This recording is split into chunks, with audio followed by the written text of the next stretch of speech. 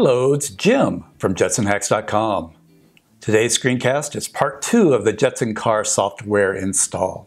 Let's go!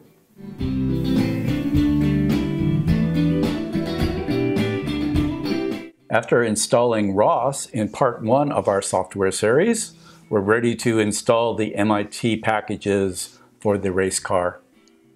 There are some convenience scripts on the Jetson Hacks account on GitHub in a repository called Install RACECAR. Let's clone that repository. We'll grab the address, git clone.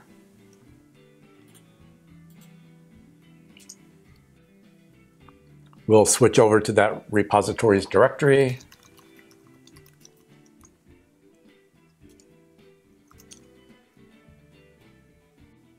Let's take a look at the script. Install racecar.sh.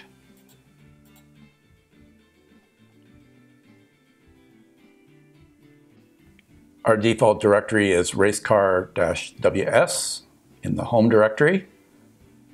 You can override that if you'd like. The first step is to download the file racecar.ros install. And then we use this WS tool to download package goodness. Next, we source the devil, and then we use rosdep to install the dependencies. This -r will skip errors. There's an error in the OpenCV dependency in the Z wrapper, so that is useful. And then we have this JS test, which will help us find out when our game controller is actually working. We set up some configuration parameters. We use the static CUDA for our OpenCV linkage because the Jetson has some issues with that. And then we run catkin make. So let's do all of that. Clear this off. Install RACECAR. Here we go.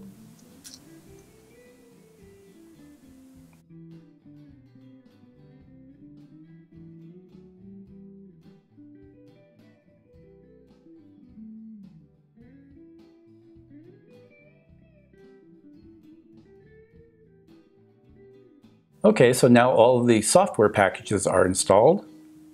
We only have one more step before we can actually drive the car, and that's to fix up the VESC firmware and set its parameters. That's in the next episode. Thanks for watching.